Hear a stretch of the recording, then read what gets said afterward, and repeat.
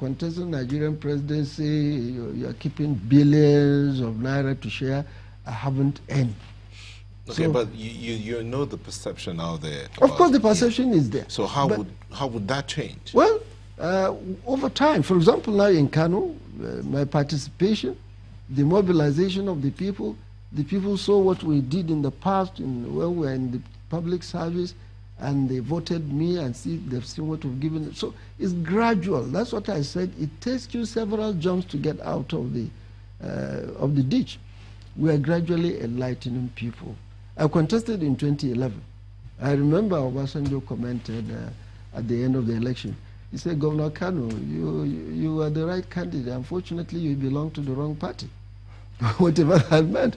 So, but what is important is let's keep trying. Let's keep putting ourselves. You see, what the evil requires to thrive is for the good to keep quiet. Yes. So what do we expect from your, is it newfound partnership or friendship with former Governor Kwankwaso?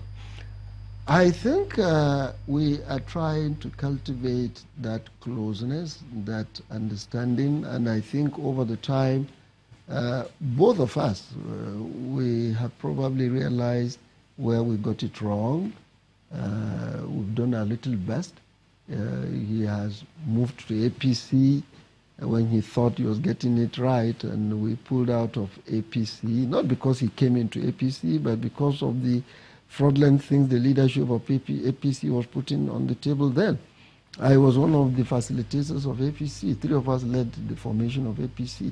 So our coming together is now giving us that concern. Especially back home, we realize that we need to join hands to promote togetherness, to promote oneness, and I think it's given us a very positive development. Now that Kano will be working together. It's not about voting out anybody out of office. It's about coming together and let's carry our people along. It is the delivery of service that we are all after, whoever gets the opportunity. What's your views to the recent development in Kano State where the deputy governor has resigned and citing irreconcilable differences with the governor, the present governor? How do you, what's going on there? Well, I think it's not. I'm not totally surprised because those of us on ground have known that it has not been all that good. The deputy governor has been a disciple of Kwankwaso, of course, all along. All of them were with him. You know, the governor had been with Kwankwaso for 16 years, all through, right from his day one to the end. Somehow along the line they fell out, and the deputy governor is more aligning with Kwankwaso, and the sitting governor at the moment, for reasons best known to themselves, have disagreed, and they are all parallel now. And as a result of that, with the deputy aligning more with Kwankwaso and the governor no longer working or having peaceful coexistence with Kwankwaso, he felt that the deputy governor has not been loyal enough. And we understand there has been a gradual disengagement, kind of.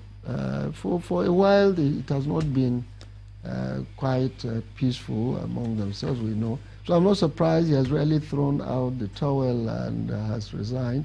He has not pronounced where to go, but eventually I'm sure he's coming to PDP as his master has. You seem to have handled it differently because, correct me if I'm wrong, your friends, the PPS, Commissioner for Special Duties, SSG, they haven't resigned. How are you able to manage some of them? You mean the current government? Yes. Well, they are in current government, aren't they?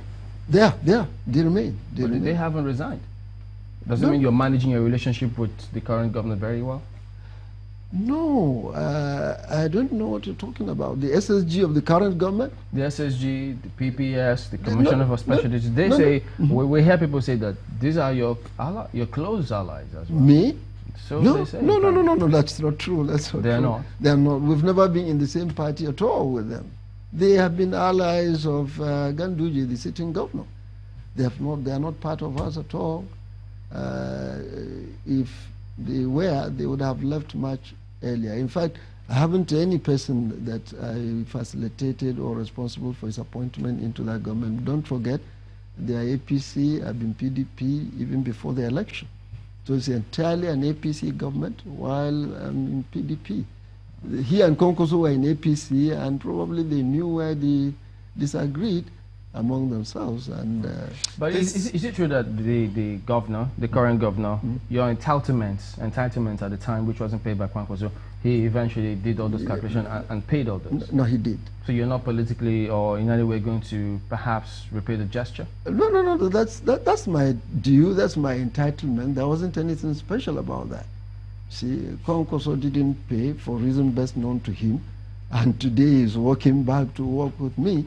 You see, Malamine Kano used to say one very philosophical statement: whoever denies you a room to sleep overnight will still see you in the morning. Interesting. So Konkoso has come to see me now in spite of his denial of my entitlement. It was paid anyway. So while we're at this point of the back and forth, the alignment, realignment and all, the issue of godfatherism, how is it playing out in Canada and the rest of the country? Well, I think, you see, I actually frown at what you call godfatherism. It's different from what I've always said. I have leaders in a party. I respect leaders, and one needs to have leaders.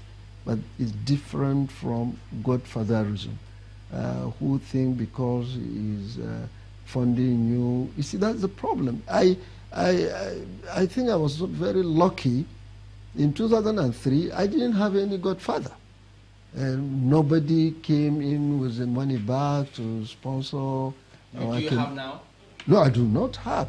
But I have leaders that I respect. That does not mean I'm respecting them because they are giving me. I have no political godfather. I have no money back. Are you one? Pardon? Are you a godfather? No. I am not. I am not. I have people that really respect me and support me and wait for me to guide them because of my experiences and the positions I've held. That's why I said we need to distinguish between leaders that are being respected, leaders that give guidance to those under them. Is different from the usual godfatherism whereby simply because I bankroll, you are coming into office, they dictate and they want to interfere, they want to make sure only what they want is done in government. This is largely part of the problem between outgoing governors and those they anointed into office. 80–90% of the cases. I'm concerned because Aminu Kano is your godfather. Aminu Kano is my hero, and I look forward to him as a very exemplary political leader. So, not a concerning the factions, the political factions and the groups in Kano State, many are expecting that perhaps the Aminu Kano faction or even that Aminu and Abubakar Rimi faction. Abubakar Rimi, yes. Those are two very strong, powerful factions in Kano State. They're expecting that perhaps that will be the defining platforms on which we have a president, or even who becomes the next president. I think we have overcome that. The faction of Aminu Kano and Rimi of the late 70s and early 80s is almost gone now. You see, it's only in the history what we call the Tabo and Sensi factions. Most of these factions were the ones that came and formed the then SDP, NRC, and many of them have melted into PDP, APC, and so on. So there had been a lot of cross-fertilization among all the members of the various factions you are referring to. I think we've overcome that. Nobody is talking.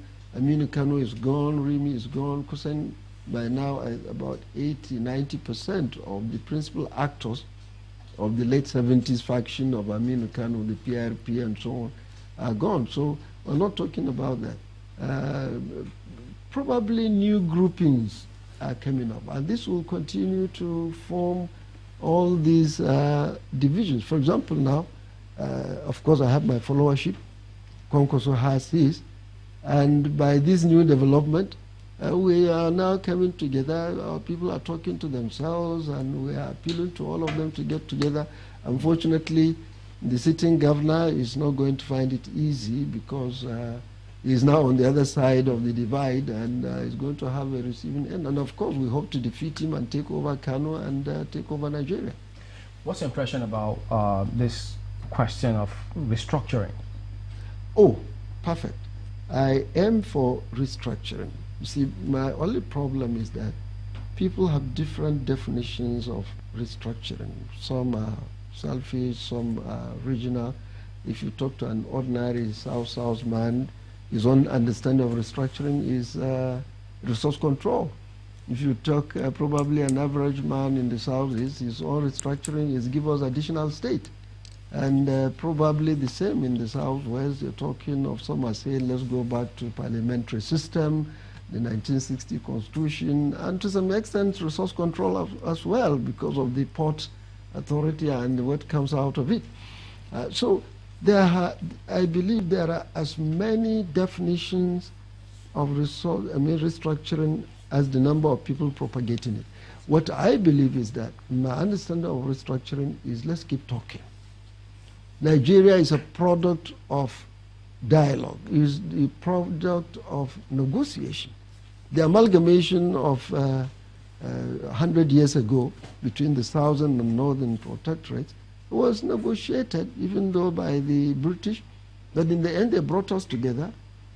We had the first constitution, we talked together. It's through negotiation we would have had the independence much earlier than 1960. It was negotiated between the southern and northern leaders. It was pushed later to 1960. Negotiation gave us that. Negotiation gave us the joint governments, the parliamentary system. When the military came, they had so many constitutional conferences, political conferences, and so on. These are all part of negotiation. I think we still need to continue talking to ourselves. And with that, I agree with restructuring.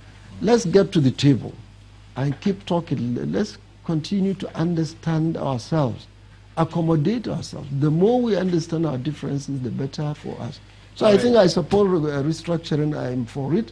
And given the chance, if I become president tomorrow, we will put on table this issue of restructuring. Let's all get together, mix up all the understanding of restructuring, and come up with what will move us forward. As it is, we can't talk anymore because we're out of time. Well, thank you very much. Thank you very much. Thank you. Malam Ibrahim Shekarau, former governor of Kano State and former minister of education. As you heard, he is also vying for the #1 seat in the country.